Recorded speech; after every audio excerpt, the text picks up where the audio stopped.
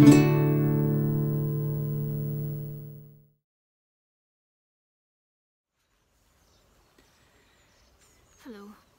welcome back. This is day 13 of Journey Through June, and today I've drawn St. Melangell of Powys.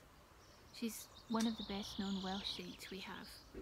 The story goes that as a young woman she was found praying by a huntsman with the hare that he was pursuing sheltering under her cloak. The king heard of this story and granted her a parcel of land where he asked her to found an abbey. She remained there, praying, healing, and died of old age, so she isn't shown with a cross of martyrdom. I've tried to draw the hare not in a very realistic style, but in a way that is recognisable. And the same goes for St. Melangell. I want her to be recognisably human. The important thing for me in an icon is that you and anyone else seeing it feels able to connect with the person represented.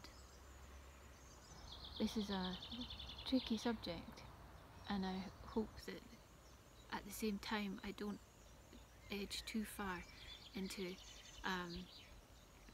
what could be called a secular standard of beauty. But for me, an icon must first and foremost show humanity transfigured, just as Christ transfigured our humanity through his incarnation, and so brought that transfiguration of the spirit and the flesh within reach for all of us. I hope you'll join me again tomorrow for the next day in Journey Through June. Thank you.